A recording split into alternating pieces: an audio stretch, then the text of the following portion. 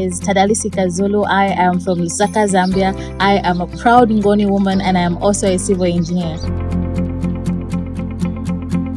I went to live with my sister in a rural area, so I got to experience what it's like living in a place that's underdeveloped. So I decided to become an engineer because I wanted to build infrastructure.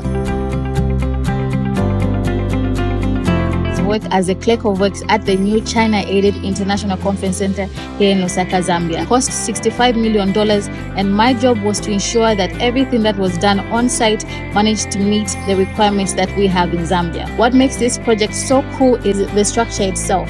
It's a composite structure that has got both reinforced concrete and steel members. I started working at this project at 21 years old, so I got to see firsthand what goes into building a composite structure at such a large scale. The building itself has got a main auditorium that's even larger than the one at the African Union headquarters, and that itself is so amazing and so cool. Another thing that makes working on this project so cool is the fact that the project, once completed, went on to host a number of summits, including the African Union Summit and the Democratic Summit.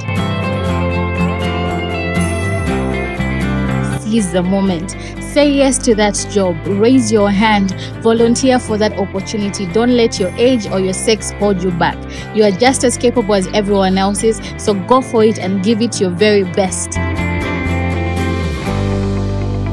I hope to obtain a master's degree in engineering for sustainable development because I want to build infrastructure that's green, inclusive, and climate resilient here in Zambia and the rest of Africa.